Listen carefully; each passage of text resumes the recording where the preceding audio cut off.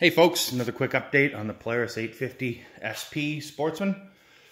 The rims and tires, of course, are working great. The clutch works great. The shifter's still sticky like seems every Polaris ATV, which really gets highlighted when you take into consideration the addition to the front that I put on in the fall, which is a Kimpex Click and Go plow. And I can't say enough good things about this plow. Works great. It really does a great job of plowing. Our driveway here at the house is, I don't know, 200-300 yards long, and I don't think I'd want to driveway much shorter with it. It works really well. It's manual to shift from left to right, but not too big of a deal. You push it down with your foot, and the plow turns. The second, that one there, is to drop the plow off of the ATV. You just disconnect the winch from the winch line rather from the plow. I put on the heavier fair lead, and then my winch rope has the covering on it, which I find helps quite a bit. One of the big decisions for me was not wanting many remnants on the ATV after when you take the plow off in the spring or over the winter, whatever you do.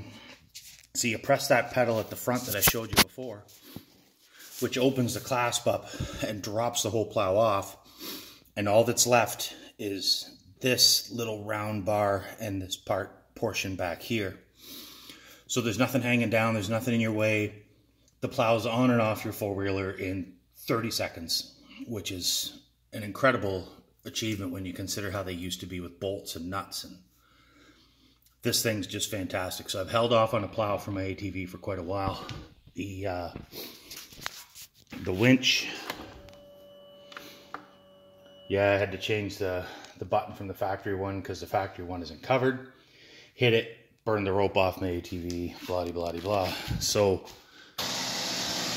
up, down. It really does work great. I can't stress a plow enough if you have the right driveway for it. Again, it's no good if your driveway's short. It's just too big, unwieldy. I mean, I guess you could push everything up to your house if you wanted, but it's too much of a pain on a short driveway. That's about it. That's the update.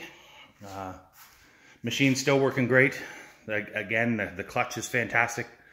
The high lifter clutch, the rims and tires have been great. They're like any ATV tire in the snow. These ones grip exceptionally well in snow and deep pack, and the only thing, like every ATV tire, is ice is clearly their issue, just small contact patch. You could put, I guess, snow tires on if you're going to be on the ice a lot, but I'm not on the ice a ton. The shifter, again, the stickiness of shifting, of course I'm going to do it now and it's going to shift like $1,000,000, but